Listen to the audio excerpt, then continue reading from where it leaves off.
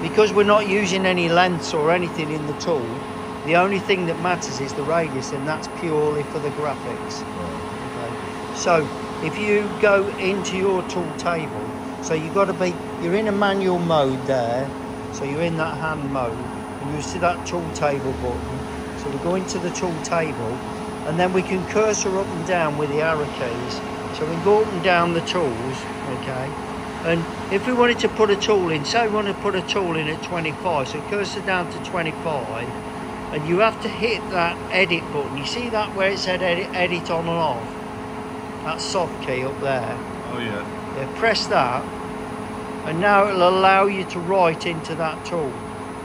So all you need to do really is just put a name for it. So we'll put end mill. So type in there end mill.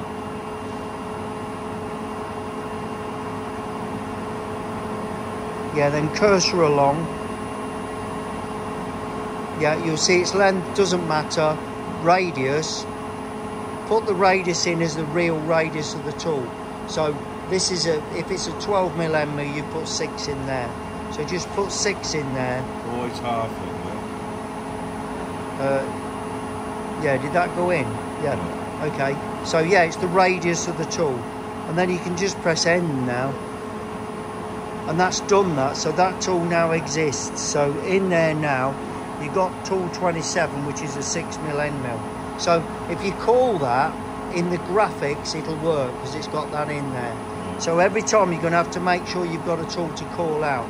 But in your actual program, when you run it for real, it doesn't matter what tool you call, because obviously it's got no length. But it's important you don't put a length in there, because otherwise when you call it in program, it will crash, because it will take that length into account. It'll go wrong. So the only thing you can fill in there is the radius, nothing else. Just the name of it and the radius, and that will then work when you call it in your program.